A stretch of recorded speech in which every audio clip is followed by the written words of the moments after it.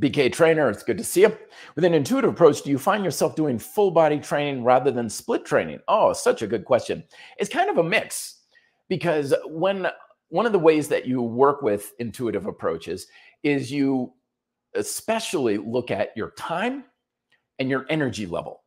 Those are the two biggest things you look at. So for me, I'm always in different gyms. Maybe I'll have 20 minutes between clients or something. And I'm like, okay, I've got 20 minutes. Or like, I'm really tired. Like today, I'm really tired because I was out really late last night. So my energy level is naturally just lower. Like I just don't have the juice in the tank that I normally would because life happened, right? So I'm looking at limited time and limited energy. So does it make more sense to pour a good amount of effort into a small area of the body, like let's say legs, or do I want to do more of the body? Now, what ends up happening for me a lot of the times is I will say I like to do either upper or lower body training for the day. And it's a couple of different exercises that I focus on. But if energy is good and time is good and stuff, I'm like, yeah, hell, I'll hit legs too, or I'll hit the pull-up bar or something. I can add to it if I want. It's not something that you have to have set in stone when you first start training of this is exactly what I'm going to do today. And then later on you say, well, I've got more time and energy. I'd love to do more, but this is what I have planned. No, you adjust and you adapt as you go along. If you want to do more, by all means, do more. But on the other hand, you give yourself permission of saying, okay, I'm going to do like a 5x5 workout or something. And then after 3 sets, you're already gassed out. You say, okay, I'm going to bail after 3 sets here because this is clearly not working for me. I'm not having a lot brought to the table in this workout. So then you can change and adapt there. So it's a mix. It really is a mix between those two things.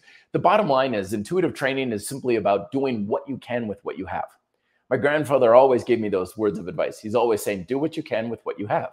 So if you have more time and more energy and more motivation, you do more. If you have less time and less energy and less motivation and less equipment or whatever, then you use with whatever you've got.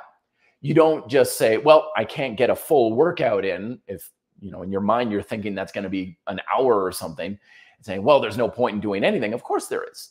There's no such thing as an ineffective workout. There's no such thing as an ineffective set or rep. I don't care if you just get a couple sets of quick push-ups and pull-ups. It's still creating a training stimulus. It's still doing something to your body. So if you don't have much, you just simply don't do very much, but you can still get the job done because you know what that training objective is. And when it comes to building muscle, the objective is simple, which is to thoroughly work a muscle group, to work it to the point where we have a good amount of intensity and volume so that we are creating a high degree of fatigue in the muscle. So this is not training so light that you can just do set, where you're just keep going and going and going and going and going. The objective with a bit more of a hypertrophy stimulus is you want to have a bit of volume, but you do want to basically, quote, cook the muscle, as we were talking about in the last episode. We want to bring the muscle to a high degree of fatigue where we're working really hard. And then there's a point where the muscles are like, I just don't have a whole lot left in the tank. That doesn't necessarily mean you have to go to failure. It doesn't necessarily mean that you're always pushing to your max or anything. It just simply means that you're getting the muscle to a high degree of fatigue and hopefully creating some sort of progression along the way.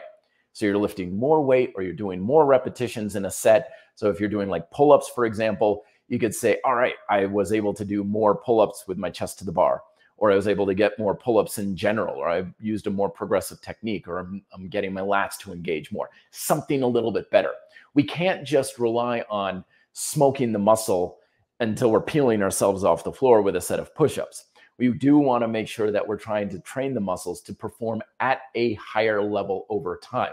Because again, there's no promise of success just because you work your ass off. Hard work does not always pay off. In fact, it very often does not. That's why we want to make sure we're going after a good training stimulus.